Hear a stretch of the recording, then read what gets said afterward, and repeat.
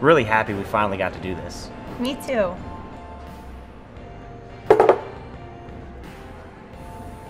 We didn't order this.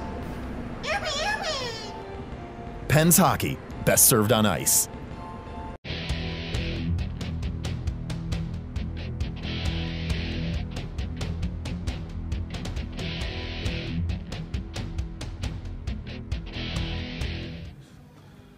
How do you have the patience to do that? I mean, McIntyre's been big all season, and you're coming in with a good chance at overtime, and you're able to wait him out like that.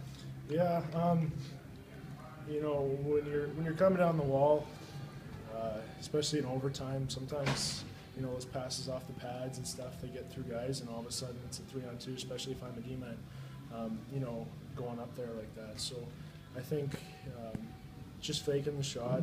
I didn't really have anything. He took away, you know, the entire net there. So just faking the shot and then trying to change my angle to create something else, and it worked out.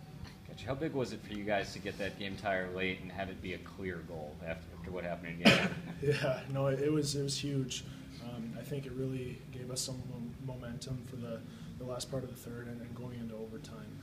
You know, if they tie it up, maybe they're coming into overtime with the momentum and a bit of a high. So it was really big for us. What was Don Telly's message after the second, which was 10 minutes of the best hockey you guys have played in the postseason, and then a rough 10 minutes? Yeah, you know, just to get back to how we were playing. You know, we weren't gaining lines, and we had a couple of tough changes. You know, we just seemed a little bit panicky for the last part of that second period. You know, just to calm down and really get back to our game. And I think we did a pretty good job.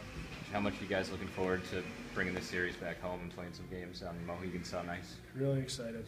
Excited to get back to the fans, the home rink, and you know, we're going to be pumped up.